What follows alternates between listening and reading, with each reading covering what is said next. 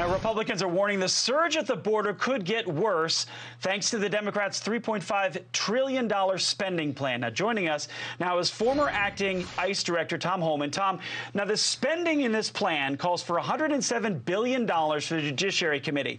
Now, with some of that money to be used for this, quote, a lawful permanent status for qualified immigrants. What do you think that message is going to send? It's going to send the message the Democrats want to send. It's another enticement, another giveaway that they know is going to increase the illegal migration on the southern border. It's amazing in the middle of a crisis like that they're not talking about how do we secure the border, how do we slow the flow, how do we save lives, how do we stop women from being sexually assaulted by the cartels, how do we stop children from dying crossing the river. How do we relieve the Border Patrol of the unprecedented crisis they're dealing with? How do we stop COVID illegal immigrants from coming across the country? Instead, they come up with a plan to offer another enticement that they know will increase numbers coming across the border. That's exactly the plan, right? This is by design. This is open borders, and they're feeding into it.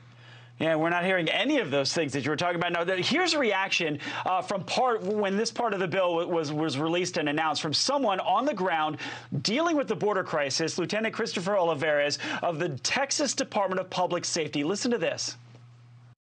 There's ways of coming into the country and doing it lawfully, and maybe have a policy developed for a pathway to citizenship. But I think this way, it's just those numbers are gonna increase significantly, especially when the illegal immigrants know that when they come to the U.S., they'll be a lawful citizen, and you're just gonna continue seeing an increase, and it's just gonna be very overwhelming. Right now, as it is, it's overwhelming. I mean, how could it be more overwhelming than it is right now? It's going to get worse. It's going to get worse when they end Title 42 and single adults come across. It's going to get worse as more COVID cases come in this country and get released. And I'll say this, I've seen a lot of Republican senators and congressmen come on this network and other networks, and they're complaining about the border, and they're calling Biden out about it. But what are they doing about it? It's time to take action. For instance, not a single senator should have voted for the infrastructure bill this weekend until the administration addresses the border issue. It's a humanitarian crisis. It's a national security crisis. It's a public health crisis. That should be front and center. If I was a Republican senator or congressman, I wouldn't go to one meeting. I wouldn't give 1 minute toward future legislation on anything until this administration addresses our most important conflict right now on that border. That's putting American lives at risk. Yeah, it's certainly something the administration does not want to talk about. Now, the Border Patrol chief is telling Fox News that numbers for July will show that there is over 210,000 apprehensions at the border, a 20-year high. Now, how many of those hundreds of thousands are spreading COVID? And what about those gotaways? Look, there's been approximately 300,000 gotaways. How many of them are gang members? How many of them are would-be terrorists? How many of them have COVID? We don't know. But even with the ones that are caught, look, CBP, Border Patrol, still does not test for COVID. Only in one sector, Del Rio, they actually contract someone to do it. But the rest of the border, like McAllen, they count on the local communities to test, and they're not testing everybody. We know for a fact that thousands of illegal aliens have been released in the United States with COVID. That's not even arguable, and the department can't argue that either because they know it's a factual statement. The secretary's going down there tomorrow. I don't know why he's going down there, because he said numerous times the border's secure and it's closed. So what's he going down there for? What's he going to look at? So again, it's a hypocrisy of this.